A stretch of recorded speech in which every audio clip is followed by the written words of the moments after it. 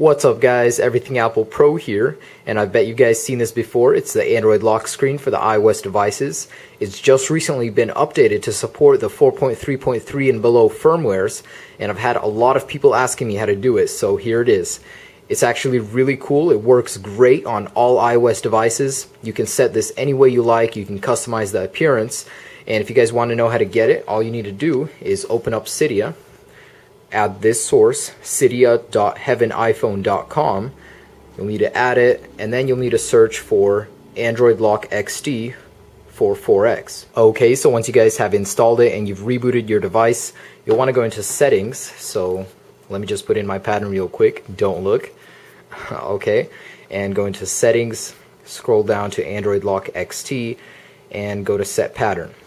Now I'm going to put in my old one and make a new little pattern, and it says the new pattern have been set. Really bad grammar, but okay, so just to show you it works, there you go. Now you can change your theme, and I'm going to change it to Pac-Man. It is pretty cool.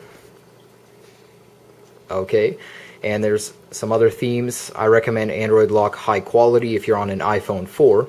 But there you go guys, that's how you get the Android lock on your iDevice. It does work really good, I really like it. So tell me what you think in the comments. Don't forget to comment, rate, and subscribe, and enjoy your new lock screen.